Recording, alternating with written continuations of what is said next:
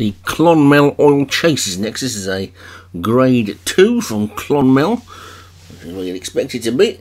It's a pretty small field for this, 2.5 mile Grade 2. And popular class is at the top for David Hooley, Admiral Ascoli for Martin Hill, Lake Saint Croix for Darren Thompson, Attracted Branch James Shea, Vintage Trader Leon Van Rensburg, and Vision for Joshua Sutherland. Apologies for the croakiness, my voice is on the way out, it would seem. They're called in and away, and Lake Saint Croix was the first one to poke its head in the lead, but this could be a tactical race. This one's 6 of the minute, and Lake Saint Croix just about in front as they get to the first. Didn't jump it all that quickly, and that's allowed Vision to go on. So Vision then is going to lead from Vintage Trader second. Lake Saint Croix now being pushed back along. That one does want to lead as they get over the next jump. That one a little bit better. Vision still jumped him though, but Lake Saint Croix has now got back into the lead. So Lake Saint Croix passes the winning post, then 2 more circuits of the track required, and Vision is second. Admiral Ascoli is third. Then it's the only grey in the field. Then comes Vintage Trader on the inside of Attracted Branch, and the purple jacketed popular class is just the back marker at this stage. But it's Lake Saint Croix who gets to this ditch with a clear lead. Admiral Ascoli jumped that really nicely on the outside with Vision, and then Vintage Trader on Attracted Branch, and finally popular class. Short run to the fourth, which they're all over again. Seasoned campaigners these, as they get to the fifth, and they all jump that nicely as well. Well, the ditch, all over that, with Lake Saint Croix clear in front, Attracted Branch second, and Vision third. Admiral Ascoli between those is fourth. A lot of jumping in this race. That's the 7th of the 18. They've got to take 18 fences in a 2.5 mile, and it's Lake Saint Croix who leads into the 8th. Over that one they go, with Attracted Branch second, popular class now third. Then Vintage Trader and Vision, and now Admiral Ascoli is just taking its turn at the back.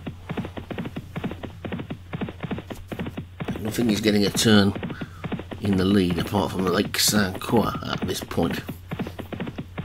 Leads by 2. Attracted Branch is bowling along nicely in second. Popular class moved up from last to third.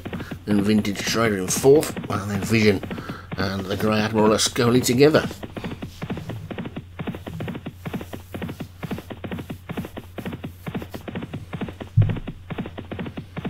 Lake Saint Croix seems to be going more with it himself in the lead.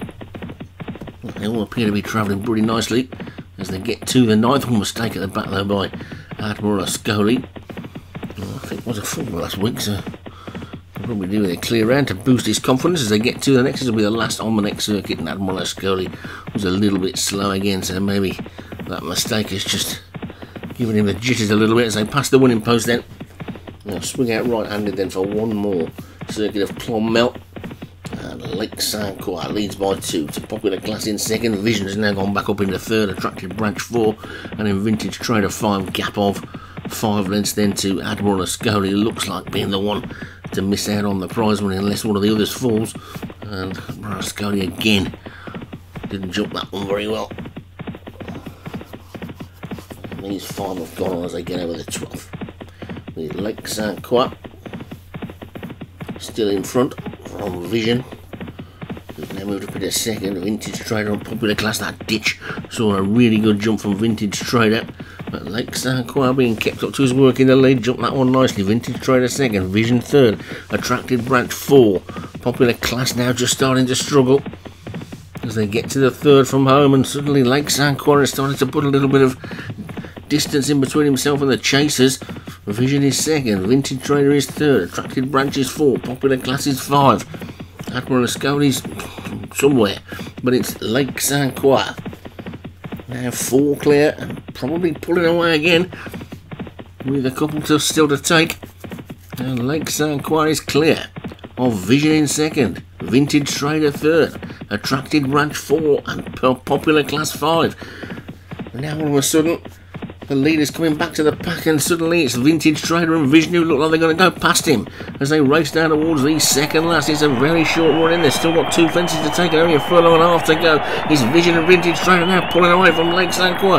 These two are having a battle as they race down towards the final fence. It's all going to come down to the jump. Vintage Trader on the near side and Vision on the far side. A much better jump by Vintage Trader, but Vision is starting to fight back, and Vision starts to poke his head in front. It's on the nod this one as they race up towards the line. It's mighty close, and I think Vintage Trader possibly just, it was on the nod,